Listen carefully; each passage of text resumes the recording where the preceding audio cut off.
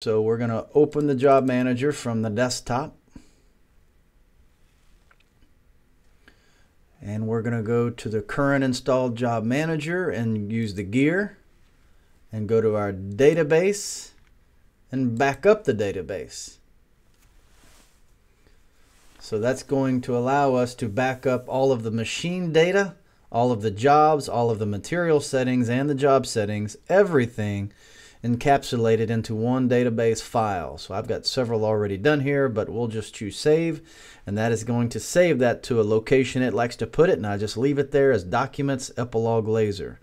So there's the backup for our Job Manager Software Suite database save. This could also be saved out to an external hard drive or a thumb drive or online server, the cloud, wherever, so that when the time comes and you want to put that same database onto a different computer, then you would install the Epilog software suite and then restore the database in reverse order.